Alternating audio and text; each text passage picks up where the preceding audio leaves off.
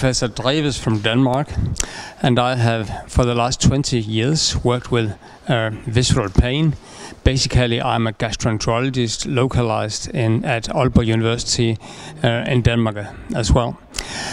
My talk will be about the basic pathophysiology of visceral pain with a link to all the different clinical symptoms that we see. It'll go through the different presentations of visceral pain, show some examples of some diseases that are difficult to understand and also difficult to treat, some of the mistakes that the clinicians normally make, and finally I'll wrap it all up, come with some recommendations of how to understand the patients and also how to treat them very shortly.